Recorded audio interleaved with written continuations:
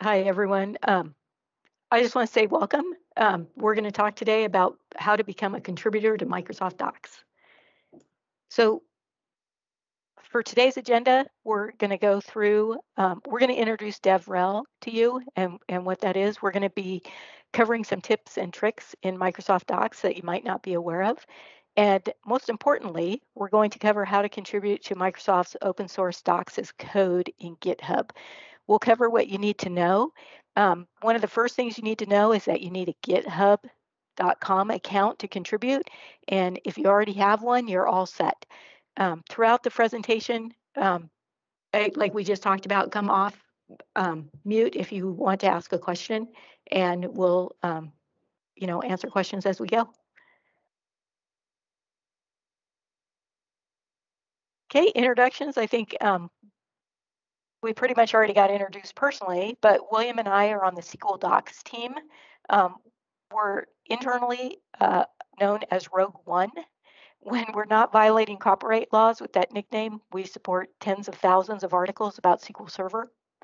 We work with the product groups and the program managers for everything SQL Server. So this includes all of the various flavors of Azure, as well as Azure Synapse Analytics and the technologies under that umbrella.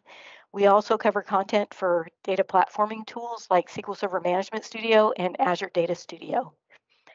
We're just one content team, and today we're going to be talking about all of Microsoft Docs for all technologies. So there are there's a number of content teams. We're just for the number of documents, we're actually a very small team. So I'm going to turn it over to William for the next section. William? Yeah. Let me go ahead and take control then. Or did you want to do this slide? Oh, actually, this was me. Sorry. Yeah. The mission statement. So this is our mission statement. I'm not going to read the whole thing, but I just want to tell you in short that we basically have two missions. One, we want to enable students, job seekers, and workers online with great content.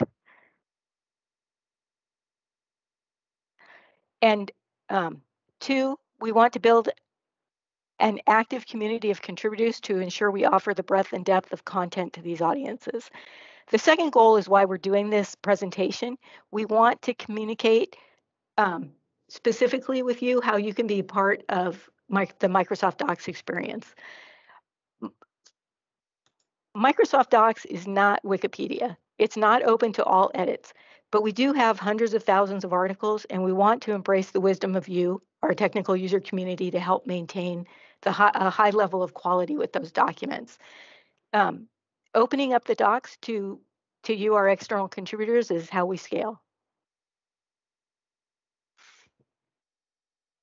Okay, so what is DevRel? So the SQL Docs team is one of many Docs teams for different products in Microsoft's Cloud and AI DevRel. DevRel is short for Developer Relations and is the team that performs activities that connect developers and in-house goods and services with external users. So DevRel ensures that products that through our products we establish a good continuous relationship with external developers through mutual communication. DevRel definitely involves documentation. That's the part that we're most involved with, but it also includes reference documentation for how to call APIs and how to do, and includes code samples. DevRel in other companies might look like also community management, issue reporting and triage, release notes, focus groups, and public interaction.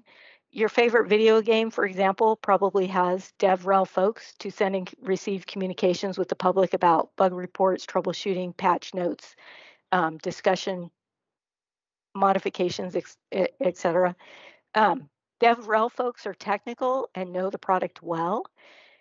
In fact, some tech companies cycle developers in and out of DevRel positions, so DevRel folks have a keen awareness of technical detail. This is also so that developers can see how end users consume products and communications. At Microsoft, DevRel teams usually have a strong technical background from consulting or support positions, as as William and I do. Most also have experience with project management, technical writing, blogging, or book writing. And finally, DevRel is a strategic advantage for product teams because this type of outreach enhances adoption and provides authentic community engagement that goes beyond marketing and social media. Microsoft feels its DevRel is a strategic advantage over competitors. In a way, really, DevRel is not marketing to CIOs and CEOs. It's marketing to developers and technical folks like you. There are products out there we've all used and we continue to use because we've had good experiences with the documentation or with support, or because it's easy to adopt and there's a smooth learning curve. And I know for myself, SQL was easy because the community is so fantastic. So in that spirit of authentic community involvement, let's dig into this a little bit. William? Great. Thanks. So let's go over some Microsoft Docs, some features of the website, how you use them real quick, some things especially new that you might not be aware of. So we're going to do a quick tour of navigating a specific doc. I'm not going to explain every button or anything like that, don't worry. So there's a save button now. This allows you to save links to collections, to organize articles into groups that you might be using for a specific project or for studying for a certification exam, something like that. You can now save docs to a collection alongside Microsoft Learn modules and Q&A pages as well to gather all those materials into one place. That could also be really handy for you if you don't have access to the same computer every day and you're logging in, because those are saved to your account. So in that way, they're more portable than bookmarks. So you're going to see two search boxes. The first at the top right-hand corner searches the entire technology stack that you're in. For example, all of SQL or all of Azure.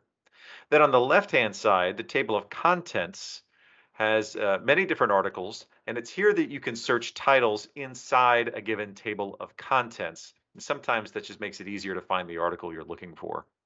On the right, you'll see a navigation for the article itself.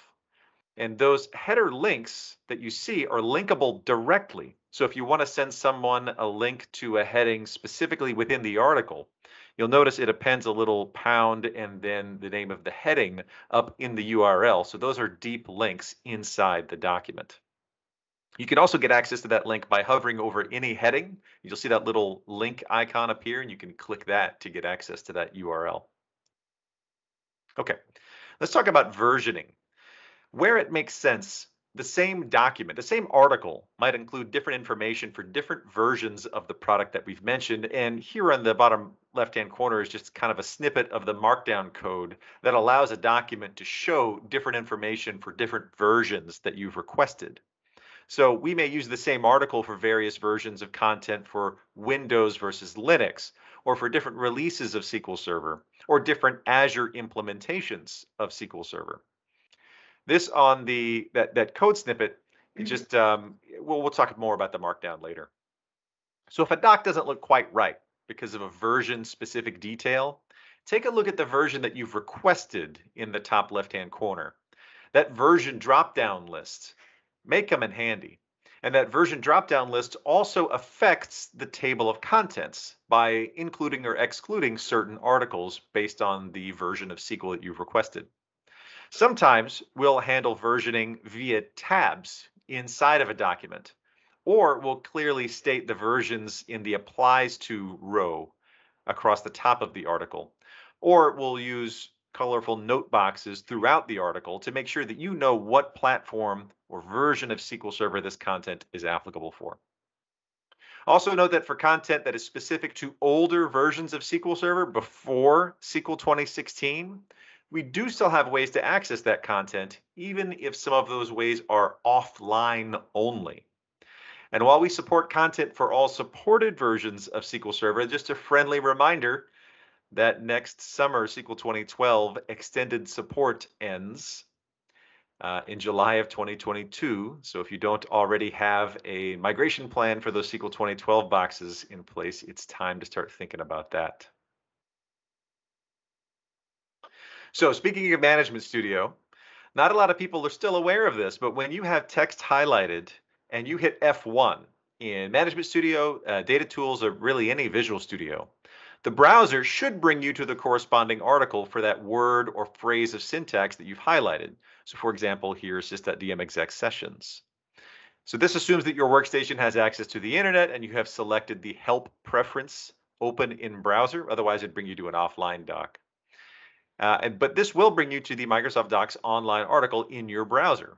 If you hit F1 on something that you've highlighted and it doesn't bring you to the specific article you'd expect or to a different article, that actually might be a docs issue. And there's something you could file an issue for, and we'll talk about how to do that soon. If your work environment is behind an air-gapped network, or if you work in a high security environment like a nuclear power plant, you can download version-specific docs through Management Studio. So this is a slide we take out when we're not talking to DBAs, but we're at home here, Julie and I, talking to DBAs, so we'll mention this. So in fact, like we said earlier, some of the older content for like SQL 2014 specifically, it's only available online to get through Management Studio. So how many of you, and let's do this by raising hands, I suppose, how many of you actually work with offline help for SQL, or you have to work in an air-gapped network when you're a DBA? Gosh, I hope that's a small number. It's a number of one because that would be me. I don't see any other hands raised. Yeah. So yeah, so our documentation is a strategic advantage against competitors. There are some very large organizations out there, including public sector stuff like the U.S. Department of Defense and private sector companies at the top of the Fortune list that want their development environments internal and secured away from the public internet. So in the case of Microsoft's documentation for SQL Server and for Power BI and for Azure and all sorts of other products, our documentation is hosted in GitHub and therefore can easily be cloned, periodically pulled and rehosted internally to those environments so that the customers get the best of both worlds, a secure network for development and access to fresh product documentation. Some of our competitors want to deliver a few thousand PDFs or like some screen scraped images together as their documentation. Well, I mean, come on. So are there any questions about the docs.com site, anything like that at this point? You can come off and mute. All right, well, we haven't even gotten to the interesting stuff yet. So let's do that. So how do you provide feedback? How do you contribute? So there's three main ways to do that we're going to talk about. The first is feedback.azure.com for product ideas and bug reports. And then for doc issues, so the stuff that Julie and I would receive, you can use either GitHub issues or GitHub pull requests. And these operate just the same way as if you were contributing to any other open source project on GitHub. So how many of you in the audience have worked in Git? You're familiar with terminology like fork, clone, push, pull, commit. You can show by raise of hands there. Okay. Got 2 hands raised, yeah. Yeah. 3. 3, all right. 4 including me. All right. Some hands are coming up and down, that's fine. All right, yeah, so most people, I think. That's okay, by the way, if you're not. Contributing can be done easily through the browser without having to learn Git, without having to learn Git bash or install anything, without having to know what a fork, a clone, a push, or a pull is. We'll have an explainer later on how that process works if you're unfamiliar. We're going to walk you through screen by screen. It's very easy. If you are already familiar with Git or GitHub, and you're familiar with pull requests, remote repositories, things like that, and you can do all that, then yeah, you can contribute that way. And later we'll talk about how that process works behind the scenes. That might be interesting to you as well. But again, in the case of SQL Docs, we're all DBAs here. Not a lot of DBAs are familiar with Git. They don't work in that every day, and that's okay. That's not a problem. Anyone can help using the browser only. So we even have a step-by-step tutorial here at this URL to guide you through the process of creating a PR. We're going to do that today, obviously, too, but this is good reference for you. Then by contributing to Microsoft Docs for any product technology, you can be a part of the community and help edit docs that everyone uses. We're going to talk about a contributor designation at the top of an article where we average around 16 million page views a month. And again, you could do this entirely within the browser with nothing to install. So you're about to get an inside peek at the process behind Microsoft's Docs as Code approach. Content teams like ours, like the one Julie and I are on, are across all technologies, and we integrate with the product teams. We join their support reviews. We join their team meetings. We coordinate on their release schedules. So we really are part of the whole code approach. Let's get a walk through that now. So what's a bug? To be clear, support issues don't belong in document feedback. Similarly, the product feedback channel that we're going to talk about is not for support issues. The feedback options we're about to discuss are not Microsoft support. We have no SLA for response time. If you're having a problem or an unexpected behavior or an outage, contact Microsoft support or your support partner. We triage incoming issues and pull requests in GitHub. And if it sounds like a support issue, like you have something urgent going on, your issue is probably going to be closed up with a polite message to go contact support and some links. Most doc issues that get attention are a request to fix something that's missing or outdated or wrong, or a request to add something that would have helped prevent an error, prevent an outage. So if you've got feedback, you have three main options. First, you have the product feedback or suggestions, reproducible bug reports. Well, that actually doesn't belong in the Docs system. That's for support, or you can use the feedback tool at feedback.azure.com. If you've been around for a few years, you might remember the Connect system with Connect items.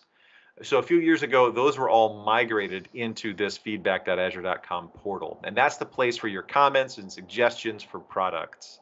That's actually external to us on a Docs content team, but that's where a lot of really good usability ideas and bug reports come from, and it's open to the public. So to get feedback on any product, you can use the gray box that you find on most documents. Hit this product, and that will take you to the feedback.azure.com site for that product. So there you can look at other comments and suggestions, vote on them, and put your own in for many different Microsoft products. You might see a lot of these also shared around social media for when someone has a really good suggestion and wants to get the product team's attention with a lot of votes in favor. And you can see here, there's one with a lot of votes for a dark theme for SQL Server Management Studio. Really hoping we get that one day. So let's say you've got a documentation issue to suggest, and you can use the Get Issues. Think of this as just letting us know something wrong is here. You go fix it.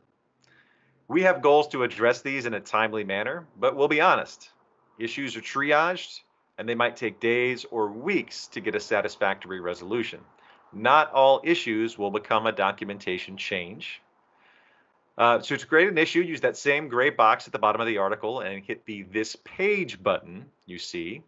That'll bring you to the New Issue screen. Throw your comments in here, give it a title, hit Submit New Issue, and we'll take it from there. It's that easy. And if you weren't aware, GitHub has a dark mode as well. It's actually very nice. I use it all the time. So how many of you, by show of hands, tries to work in dark themed apps, websites, things like that as much as possible? Yeah. Dark themed rooms, perhaps even? One person, which speaks volumes about how much we don't like dark themes. I'm just saying. No, we've got a few folks who are responding positively. There you go. Well, I like working in dark theme stuff as much as possible. So when you log into github.com, you'll see this in your profile page. I think it's under settings and appearance as well. And if you're an enthusiast for dark mode websites, docs.microsoft.com is a dark theme too. I promise I'm going to stop talking about dark theme websites soon. You can check out the footer of any docs article to change your theme from light to dark. Also, dark mode is coming soon to Microsoft Word and LinkedIn. So that's going to be cool. All right. Back to contributing.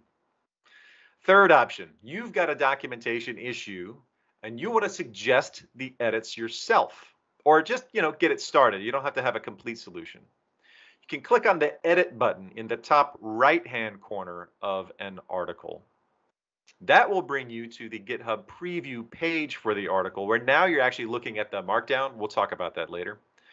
From here, click the red pencil button, or the pencil button that I've got boxed in red here in the top right-hand bar. Now, there you go. Now you're looking at the actual markdown, not the preview of the markdown, but the actual markdown code. It might surprise you to learn that Microsoft Docs are not edited in Microsoft Word, but rather in code, in Markdown, and then some are in YAML. We'll talk about that. Markdown is a lightweight text markup language created for formatting rich text with a plain text editor. GitHub has their own formal implementation of Markdown called GitHub Flavored Markdown. And if you're thinking to yourself, well, I don't know Markdown, many different online sites use Markdown for their content. Not just GitHub, but GitLab, Reddit, Stack Exchange, Bitbucket, Drupal, and a lot more. So you actually might already be more familiar with Markdown than you think. You can make your changes in here. If you're not familiar with Markdown, again, it's pretty easy to understand once you get rolling. Don't worry about the style being perfect. The content team is always going to review your content submission and tweak it to Microsoft standards before it's merged live. There are plenty of resources online for the basics of Markdown syntax, but if you don't get something quite right, if you don't know how to make a link, don't sweat it. We'll do that. You can always preview the changes then with that box that I have marked in red there to preview the Markdown formatting. It's not going to look exactly like it would look on the docs.microsoft.com site, but it'll look pretty close. Then once you're done, scroll to the bottom. Here you have a chance to commit your changes. Enter your pull request's title and some comments. Give it a description, and hey, maybe even throw in the hashtag pingmsftdocs. Just think of that as a way to wave hi to us.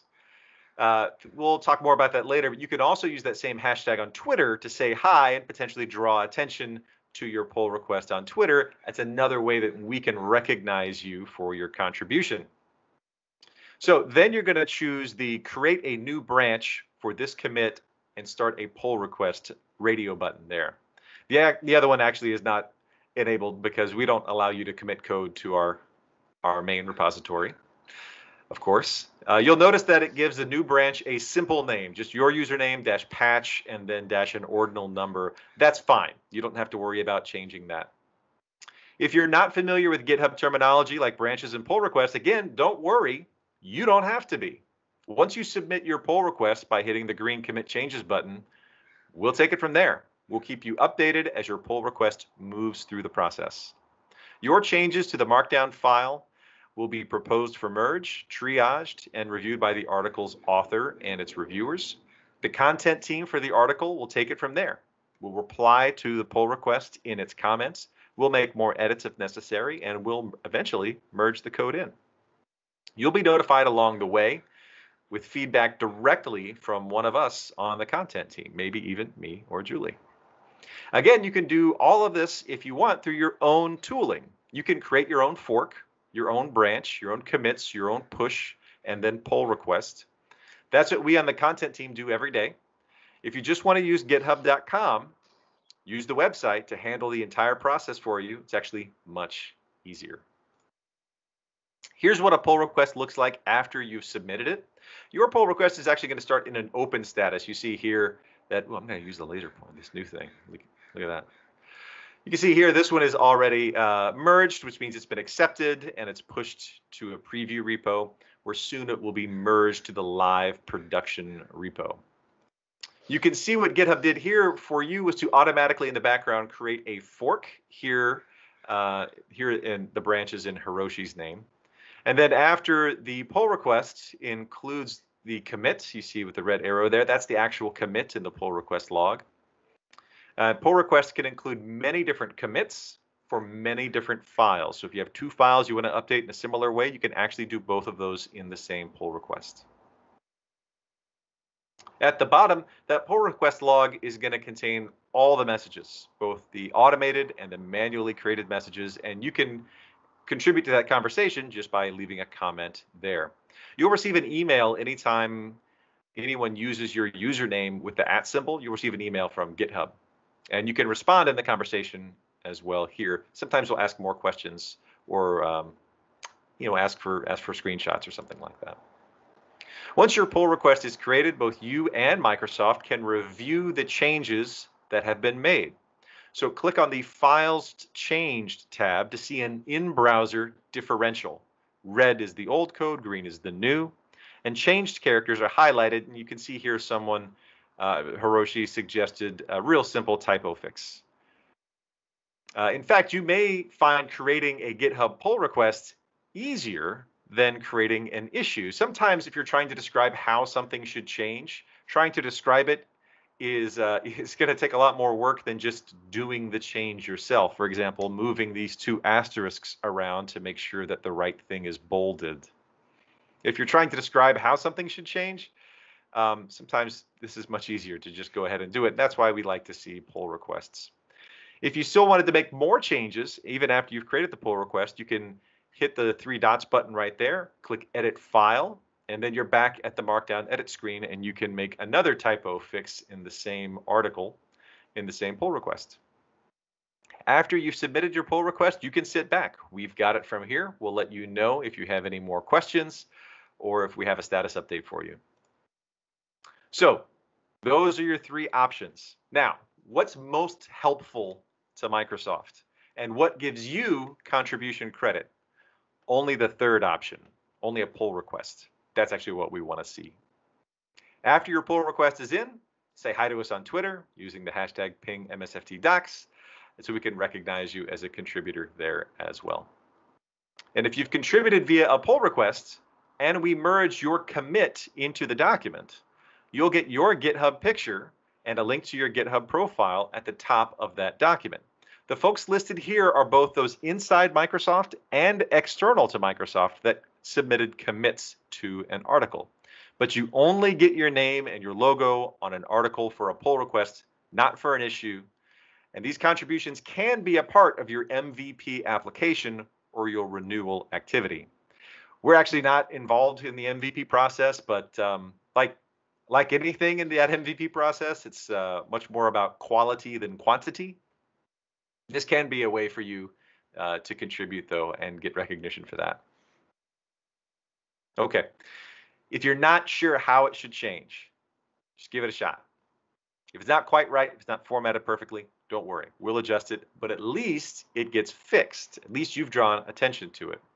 For images, graphics, charts, etc., we have designers to get images updated in a standardized way, so there's no need to open up Photoshop and start editing images yourself, unless you think that would be very helpful or explanatory. Finally, capitalization. The capitalization of various features and products inside Microsoft is one of the more nuanced bits there is about publishing. Marketing always wins these arguments, regardless of how a product's documentation evolved throughout its development process. So we just had a big pull request come in a few weeks ago to make a lot of capitalization changes that were mostly misguided. So again, that task is tricky enough when you have information directly from the inside sources. So we'll handle that part. Yes, if you spot inconsistencies between marketing content and documentation content and training content, you should know we're regularly discussing and working on that stuff internally, and don't be afraid to point something out. For example, the product names and feature names and phrasing are difficult to get just right and are trickiest when a generic word is part of the product name. So just because we have a product called Azure SQL Database, for example, doesn't mean that every word database is now capitalized. This is even more difficult for our international partners and customers because capitalization often means that a product or service name shouldn't be translated or should be translated in a very specific way, but a lowercase common noun of the same term should be translated. Inconsistency in capitalization confuses translators and customers, so that consistency is important. So are the core goals of our brand's voice, which is above all to be simple and human. And if we can do better to meet that goal, please let us know. All right, one last bit about contributions for localization issues, such as a translation issue. If you've got a translation issue to raise, those are actually submitted by email now. The process changed within the last year, actually. So you download an Outlook email template. You can submit your feedback in any language. It will be automatically translated and then routed to the correct localization team. If you've got a technical issue with an article and you're most comfortable submitting your issue in another language than English, no problem. Instead of creating an issue or a pull request in English, you can use that email template. It will be translated and then passed on to the proper content teams, like perhaps our SQL content team. Either way, thanks for contributing and making Microsoft Docs better for everyone, everywhere. All right, I'm going to go ahead and turn it over to Julie. Okay, so now that you've seen how you can use GitHub to contribute to Docs, we're going to briefly show you behind the scenes and talk about how we use GitHub to host Microsoft documentation. So Docs behind the scene. Again, Microsoft Docs are edited in Markdown or YAML. William's already talked about Markdown. YAML we use for our table of contents and our FAQ articles where that format is better suited for SEO. YAML is also, like Markdown, a plain text markup language used for structuring or serializing data. Okay, we spend most of our time using Visual Studio Code or Azure Data Studio to edit our documents. We have other tools to help with automated link checking, syntax formatting, bulk updates, and a series of include files to tokenize things like product names. We have a rich set of metadata for each article. We do pay attention to how articles perform in terms of search engine optimization and traffic patterns and trends. These are all driven through, this is all driven through Azure Analytics and Custos queries. We try to keep improving our poorly performing articles. We use metrics to track the performance of articles, including, for example, if you copy text from the article, that's good. We can track that. If you click through, scroll, or dwell on a page, we can track that. And these are the same kinds of metrics that any website uses to measure how effective the web page is. We do this without capturing any personal information or any wider tracking information. For big article updates, we have a system to handle release branches. This system allows us to work on documentations for possibly months at a time, and then to release a new product all at once, like during our conferences, like during the Ignite keynote. Okay, so some behind the scenes of how Microsoft Docs works in Git, specifically GitHub, where all of our Microsoft documentation is managed. If you're new to Git and don't understand this, don't worry, we'll explain. But all of this is actually managed for you. So this is kind of just a look at the back end. So this is the basic GitHub workflow. Okay, so the first thing we have is repositories. So a repository, like Azure Docs, is where the source documentation is housed and where the website engine pulls Markdown to present live pictures to you in websites. Okay, then we have a fork, and a fork is a copy of the repo associated with your GitHub account. In each fork, so each individual creates their own forks of the repo in your GitHub account. To tell the two apart, to tell the repository from the fork, we have two different names. A common convention is to reference your remote fork as origin, and the code base you eventually push to, which is Microsoft Docs, would be called upstream. So these are called remote names or remotes. And this is just the common naming conventions that we use. You can choose any name for your remotes. You'll have an origin and an upstream for each repo that you work in. Okay, next we have a clone. So a clone is just a copy of your fork, the fork that you made from from the upstream repo. It's a copy of that you bring locally to your workstation so you can make edits. When you go to make changes to a file or to add or remove files, you'll create a working branch. This working branch will contain the changes you'll be making. You want a branch to contain only the changes for a specific feature or issue you're addressing so that it can be treated as a block of changes to send back up the stream. Okay, your work goes into a branch. In this case, the branch is called fix issue. And we've appended the ISO date to the front of it. When you're done creating your branch and doing your fixes, the first thing you do is commit the branch locally to your own clone on your workstation. Okay, then you're going to push the commit from your origin in GitHub to your origin in GitHub.com. So remember, this is the fork of your code in your GitHub account. So it still hasn't gone to anything Microsoft Docs. It's just still in your copies.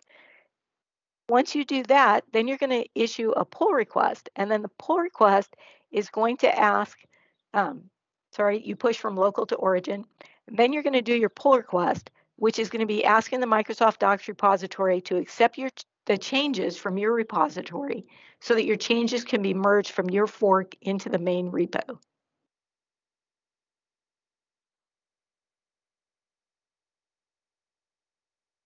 To explain things a little closer to the reality of how we work internally, we actually have two repositories in the Microsoft Docs account. The Azure Docs repository drives the website, but like true professionals, we don't develop against production.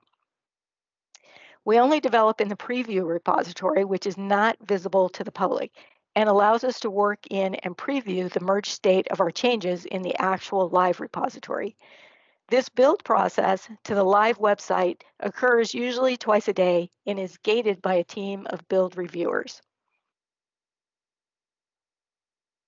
So when you submit pull requests, you don't have to worry about that. Your workflow and all the validation necessary occurs inside the public Azure Docs repo. And again, the same Docs as code pattern applies to any Microsoft technology repo in Microsoft Docs. Any questions about how this works? I just wanted to confirm that if you're doing this all in browser, there's no need to do the clone to your local workstation and then do that commit and push back and everything. So I just wanted to emphasize that for. Absolutely. Yep. It even makes the fork for you if you don't already have it made the first time you go to open up a pull request. But at that point, yeah, you can skip the whole clone process. So it's if you want to make extensive changes to the stuff, then sure, have a copy on your local workstation, but you don't need it if you're just doing a quick type or small contribution. Yep. And that's fantastic because most contributions, again, and most DBAs don't know this stuff, and so we don't want to make them learn Git just to put in a request. Most of the pull requests that we get are simple, either questions or text edits or both. And so it's easy to do in the browser. Yeah, thank you. Any other questions? I don't see any raised hands. Okay. So again, you can do this all through github.com in the browser, but if you're interested in learning more about Git and GitHub, there's some great resources from Microsoft Learn. So they have learning paths for foundational GitHub knowledge. There's introduction to version control with Git. And then there's also use Git version control tools in Visual Studio Code. Okay, so next we're going to cover what's new in Docs. Actually, I think we do. Carrie has a hand up. Yeah. Oh, we've got a hand. Carrie? Yes, that is me. Hey, I'm just curious now. Seems to me, who bought GitHub? Did Microsoft buy GitHub? We did. Okay, but so when I've been using Azure DevOps because it's got a direct pipeline to the cloud, is Azure DevOps going to be abandoned, or is it like a supplemental thing, or how? I can answer that question. Great. Go ahead. So as not to put the Microsoft folks in the spot, they are solving two different types of problem. GitHub is more oriented towards open source activities, whereas Azure DevOps is more of a, if you remember the old on-premises version control systems like TFS, that's kind of where the Azure DevOps side sits right now, and it's not going anywhere. There will be a lot of work done on GitHub to support more Microsoft streams, but they're both going to be supported independently. There's going to be some features that will be available in one that won't be available in the other, but it's not going to be abandoned, and that should answer your question. Absolutely, it does. Thanks. And I think the source control solution inside DevOps is GitHub. It's just it's kind of, yeah, well, it's Git. It's not GitHub. You can still do TFS, which is the old on-premises source control thing. That was the much better version of Visual Source Safe. But all new repositories are hosted with Git, which is the source control system that also powers GitHub. So you can transfer stuff between them if you want to. And GitHub Pipelines borrows a lot of concepts from Azure DevOps. So it was a good question. Thank you, Carrie. Awesome. Great. Anything else? I don't see any other hands. Okay. So something else new that we've added in February of just this year, we introduced dynamic recommended content in the footer of many Microsoft Docs articles. So the links in the content are determined by a machine learning solution and based on a model that describes customer behaviors within our documentation set. We've seen really positive metrics on tracking traffic to recommended files so far, so we think this is helping people find what they need. Also new to Docs, you can add certifications to your docs.microsoft.com login by permanently connecting your certification profile from Microsoft Learn. You go to your profile in Learn or Docs to connect your certifications. Go to certifications and click on Connect Certification Profile. You can get notifications for certification renewals and more, and link directly to Pearson VUE to schedule the exams you're pursuing. Okay, the next conference coming up for Microsoft is Inspire 2021. This is happening online July 14th and 15th, and registration is now open if you're interested in that conference. Okay, and that concludes our presentation. So we're at the question and answer section. So the floor is now open for any questions. Thank you. I would encourage, Mala just came off mute, so Mala has a question. So, hi, William and Julie. I really enjoyed the talk. I have some questions for you. The shop where I work, we are a heavily on-prem environment. We use a lot of obscure features that are documented, not documented sometimes too, like script DOM, the T-SQL parser, some aspects of SMO and stuff like that. But what we can provide to you is only stuff that's been tested in our environment, like on-prem environment. Would that be something of concern to publish, or would it be accepted? I was just wondering. So you're talking about like sample scripts and things like that? Uh-huh. Mm-hmm. Yeah, we have a sample scripts repository that the product team manages. And then I think like CSS has their own sample scripts, like the Tiger team does, but they usually generate all that content internally exclusively. Might still be worth. No, not just, sorry, I want to correct myself, not just sample scripts, but anything that I can offer to you has only been tested in our world. Like you may have situations where it might work differently, like for example, an Azure SQL DB and things like that. But I personally, I have no way of verifying that at work. So So Mala, are you asking, so like if something's not working the way that you think it is, the way it's documented, are you saying like if you put in a PR, you can't verify that it works in all the other systems? Is that Correct. Yes, the second so? one. Yes. I would go ahead and still submit it if you think that we haven't documented how it works. And what we do is we look at that and then we'll test it. Okay. And we will That's test what I it wanted to across know. the Yeah. different systems. And if it Okay. just works that way, you know, on-prem, then we will document that, and we will document how it works for other things. Okay. Yeah. Thank you. Mala, that One was a other- good question because you've reminded me. Sorry for interrupting, William. You've reminded me of a situation where I found a bug in the documentation for datetime 2, which is a data type that was released in SQL Server 2008. And with the help of another MVP, we discovered that the documentation wasn't correct in some cases, but I didn't have all the information myself either.